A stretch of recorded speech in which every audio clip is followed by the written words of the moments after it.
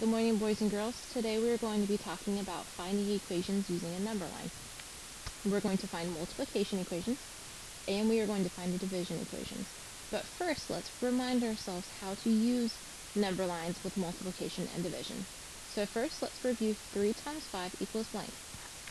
Now with multiplication, we know that 3 would be our hops, and 5 would be what we are skip counting by on our number line. Let's go ahead and make it.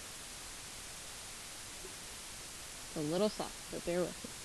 So we know that 0 always goes on the bottom, on the very end of our number line at the beginning, because we always start with 0. We're skip counting by 5. So 0, 5,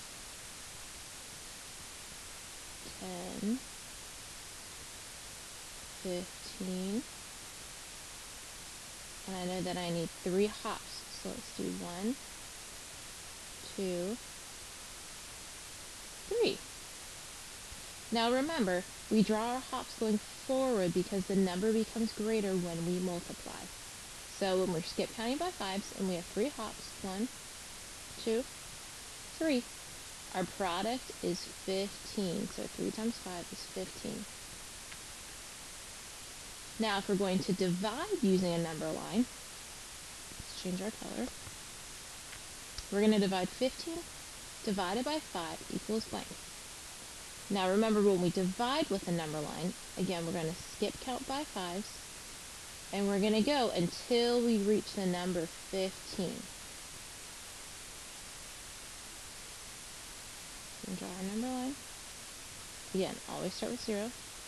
Skip count by 5s until we get to 15. So 0, 5, 10, and 15. Now, we're going to count our hops backwards in order to find our answer. 1, 2, and 3. Now remember, we do our hops backwards when we divide because the number is becoming smaller as we go backwards. Now, we have 1, 2, 3 hops, because when we divided 15 by 5, we got 3 sets of 5. So 1, 2, 3. So 3 times 5 is 15, and 15 divided by 5 is 3.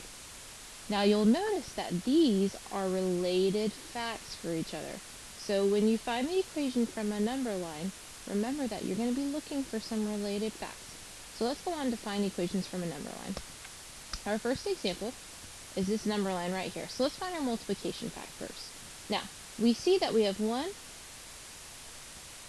2, 3, 4, 5 hops. And we're skip counting. Let's see, here's 0 on the 4, 8, 12, 16, and 20. So we have 4, 0, 4, 8, 12, 16, 20. So we see that we're skip counting by 4s. And our product at the very end, what we ended on, was 20. 5 times 4 is 20. Now, if we needed to find a division equation from this problem, we would start with the number that we are dividing by. So 20 divided by what we are skip counting by. So we were skip counting by 4s, equals the number of hops. 1, 2, 3, 4, 5. So we see our division problem is 20 divided by 4 is 5 times, because when you do 20 and you separate it by 4, you do it 4 times. 20 divided by 4 equals 5. Let's try this next one together. Our multiplication fact we see here, we are skip counting by 4s.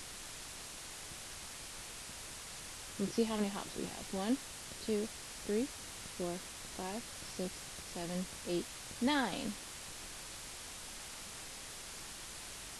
We skip counted 9 times, so 9 times 4 equals our product, 36. Now, with our division problem, our arrows would have to be going backwards. So if we're trying to find a division problem from this, we could see that it's 36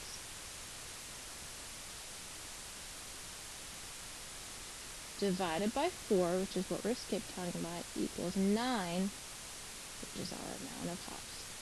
36 divided by 4s equals 9. And that's how you find an equation with a number line.